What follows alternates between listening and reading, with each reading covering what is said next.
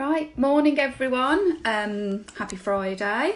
I'm not sure what you're all up to today. If you're self-isolating, you're at home, or you might still be at work and you're catching up on this later on. But what I thought I'd do today is just give you, because I did have workshops planned for this, but obviously we're not going ahead with the face-to-face ones. But what I did want to show you was how to create just a simple needle felted picture. And I thought, again, seasonally, we're coming up to Easter in a few weeks. And if you're not going to be able to see friends and family as you normally would, then what perfect time to make and send them an Easter card. So, what I'm going to do is I've got my resources here.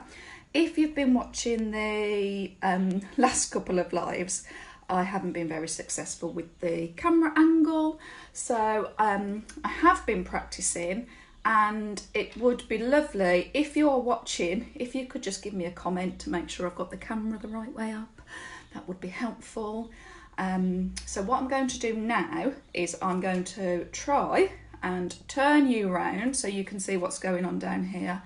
And I'm going to have to put my phone on my mount here. And where is it? There you go. It's all very technical. I'm working in the conservatory. I've got my my setup here. It's quite bizarre, really. So bear with me.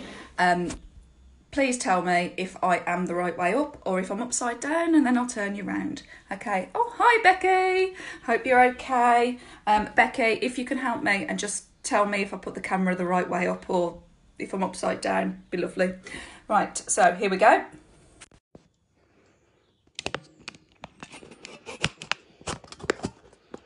Right, I think that has worked. I think you should be the right way up. If I am upside down, please tell me, because obviously that's not what we want. Oh, perfect. Thanks, Becky. Right, so as I said, we're going to make a lovely little simple needle felted card. You know, you can adapt this to however you want, really. So I started off just doing one bunny, then I did the 3. Oh, thank you, Serena. Hi, Catherine. Oh, and hi, Sophie. Oh, Sophie, I bet you'd love to do this, wouldn't you? Right, so what was I saying? Yeah, started off with the 1 bunny, then did the 3 bunnies, then I had a go at doing some little sheep. And again, I've based this just around Easter, but you can do so many different things. So I have got myself some carded wool. Okay, so if you've done needle felting before, you'll be familiar with this. This carded wool is really great for doing a quick project. Okay, hi Anne. It's great for doing a quick project because it's carded, which means it's been brushed with special brushes, which does the first process of needle felting for us. So I've got myself some green. In fact, I've got a few different shades of green. And I've got my blue, okay, just for the sky and the grass. Then I've got myself just some natural, and I've got myself a little bit of the darker one. Okay, so what you need then, alongside your wool to begin with, is you need just a piece of felt. Okay, it can be any colour, doesn't really matter because we're going to cover it. And I'm going to be using just a medium felting needle.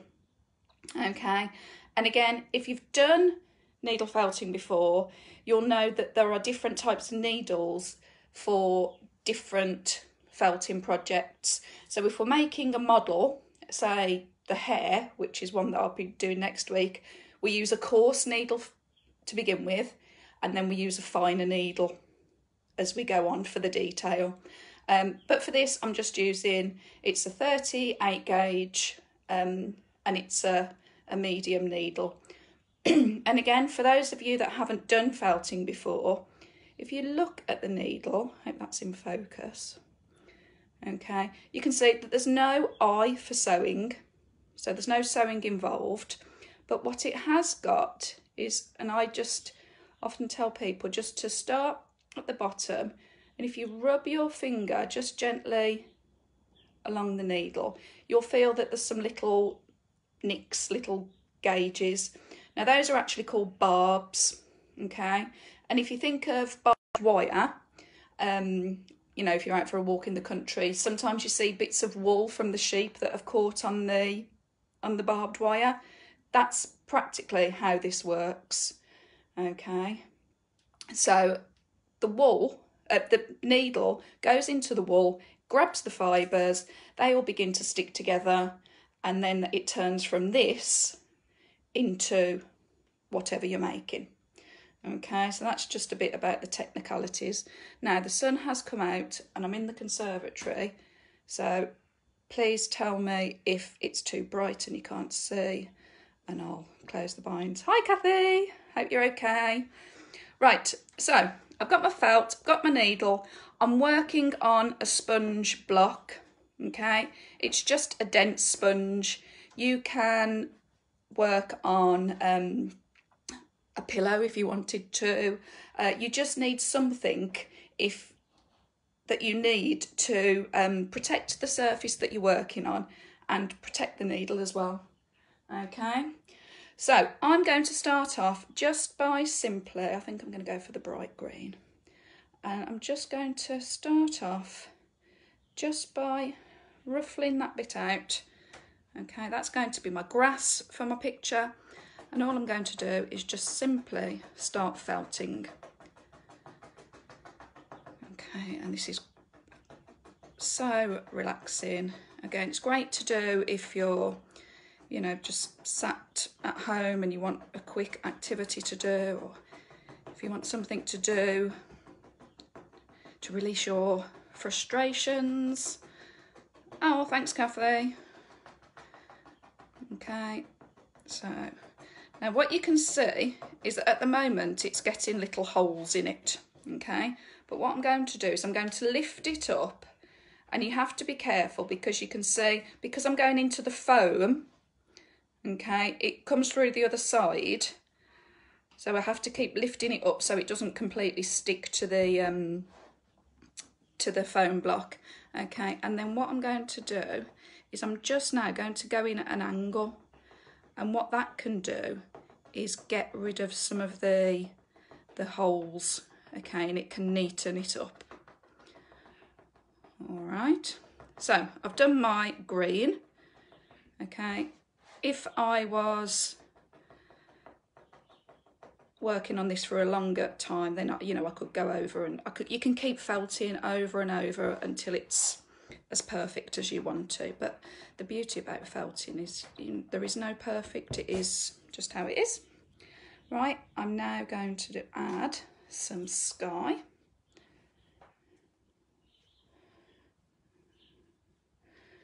Okay, so again, just ruffle it out. You don't actually need lots of wool. You can see that a little bit goes a long way, as they. And I'm just going to felt that in. Don't have to be exact, as long as it sort of overlaps the green a little bit. Okay, it's got a bit of a gap there, so what I can do is I can just tease that apart. Hello, Tracy. Okay, there's lots of names coming up that I recognise from our Facebook page, but haven't met you all, so it's nice to have this interaction in a way. It's a bit bizarre, isn't it? I still can't believe it's all going on, but we'll keep crafting, keep calm. Okay, so you can see now that's begun to stick into the felt. Okay, but again, I'm going to lift it up, and as I lift it up, you can see all these bits that are going through to the other side, and that's why you have to keep lifting it up, because otherwise it'd stick to the foam and we'd never get it off. Okay, and again, if there's any little holes, you can just go in an angle, and those fibres behind will just fill that little gap in that little hole. Okay, so what I'm going to do now is I am going to get my card. Okay, which one am I going to get?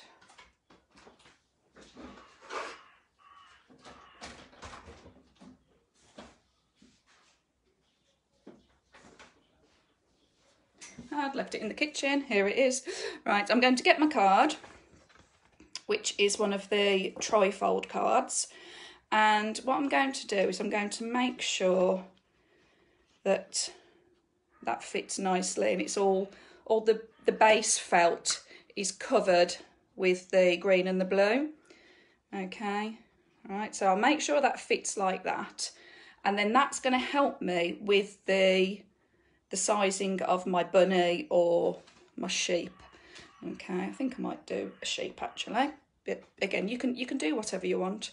Right, so I know now that I'm going to work in that centre space, and it will fit in the frame on the card. Okay, so for that, I'm just going to get a bit of the natural wool. Okay, and again, you do not need a lot, you just need a little bit. And then for this, because I want the sheep to be a fairly rounded shape, I'm just going to place it on there, and then I'm just going to use my needle just to make those edges a bit rounded. And again, the beauty of felting is it's all natural, it's rustic, you know, you're using wool, it's not actually going to be perfectly neat and tidy all the way around the edges. But that's what I love about felting, it's just natural. Okay, so can you see I'm beginning to create that sheep shape? Okay, I can turn it round if I need to. Okay, when you're doing this at home, if you decide it's something that you want to do, you can spend a lot more time, if you wish, doing this. Okay, but I just want to get it done to show you. Okay, so at the moment, I've got my sheep's body, and again, I'm just going to check, yeah, there we go. I'm going to check that it fits in the frame. Okay, but it does. So now I'm just going to give my sheep a head and 2 legs. And to do that, I've just got some of the darker wool. Okay, and again, you need even less for this, even a little bit like that. Can you see that? If you just roll it in your hands, even just that in your hands action will begin to felt it together. Okay, so I'm going to place it there. Okay, so you can see just that tiny little bit has actually worked really well. Okay, and you're going to felt quite slowly. Okay, you want to get it in the right place, and again you can go around the edges to tidy it up. Okay, and then, like I say, I thought it looked quite nice, just giving it its ears as well, just either side. So even smaller bits, and this time I'm just going to roll it into like a bit of a sausagey shape. And I'm going to put it over there. There we go. Now again, that ear looks a bit big at the moment, but I can spend time on just using my needle to shape it, bring it a bit closer together. Okay, that's one done.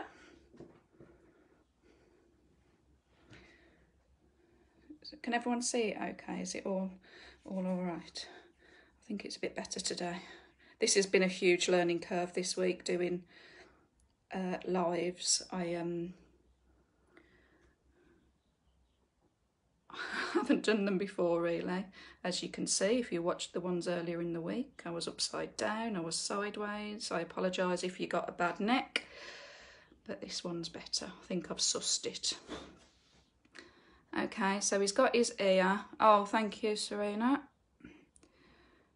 All right, and I'm going, there we go, going around there. Okay, so there is my sheep's head and ears, and he needs to stand up. So I'm going to make 2 little sausages again. Okay, you can roll it in your hands.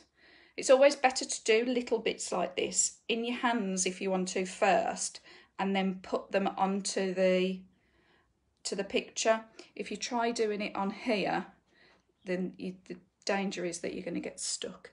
Okay, now that's a massive leg at the moment, but I'll be able to sort it out, because what I can do is, as I put it on, then I can tuck those ends in there, and I can shape the legs. Okay, there's one. Okay, oh look, that's a bit too big. And before, oh, thank you, Sophie. I hope you're okay. Are you disappointed you're not at school, or are you pleased that you're not at school? I've got one that's over the moon that he's at home, and one that's struggling to be at home. But there we go. It's the new normal for a while, so we'll get there. All right, so here's the other leg. You can see that leg's a bit fatter at the moment. So what I'm going to do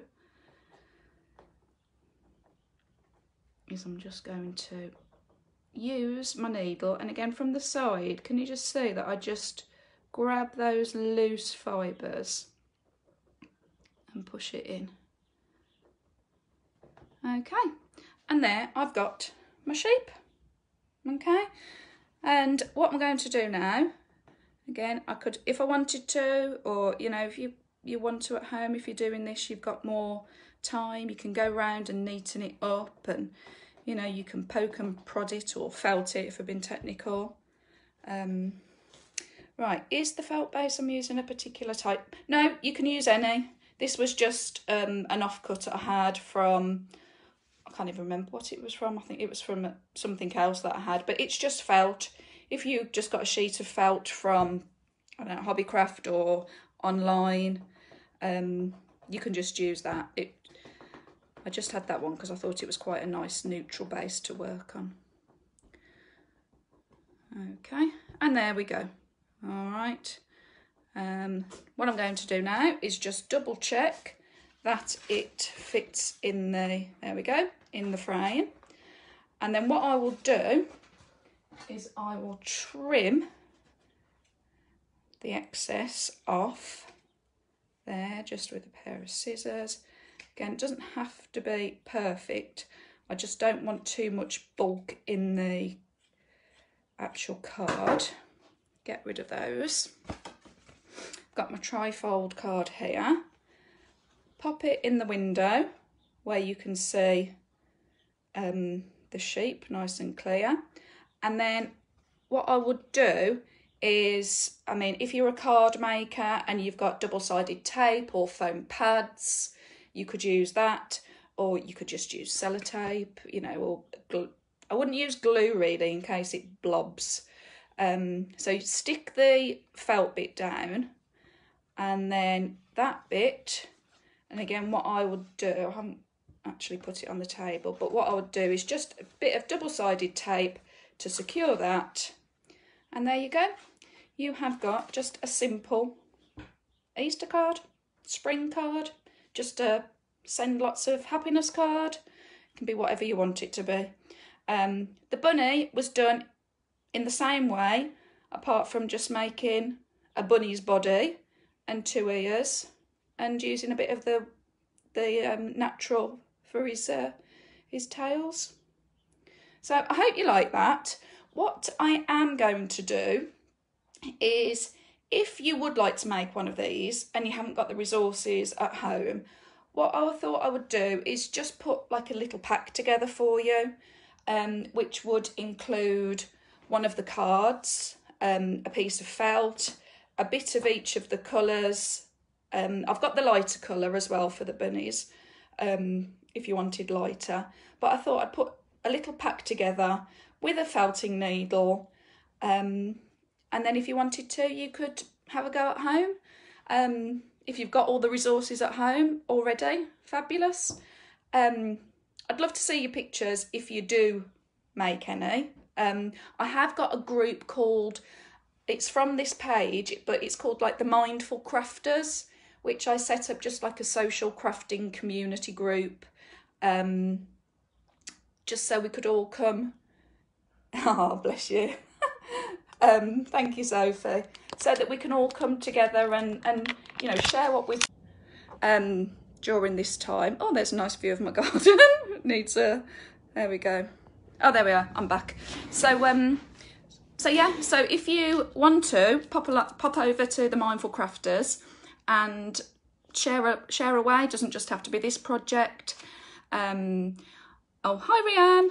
If you do want a pack, I was thinking there'll probably be £7 including postage, and that will be enough. And I'll put enough so you can make a couple of cards, not just the one. So if you did want one, just pop us a message. Okay, right, I hope you enjoyed that. As I said, I'm slowly getting used to this. And what I will do for next week is, I mean, there'll be more in between, but next week I thought I would do an online workshop to make a hair. Okay, so well, I'll get planning. And I'll let you know. All right then, take care. Have a good day. Bye.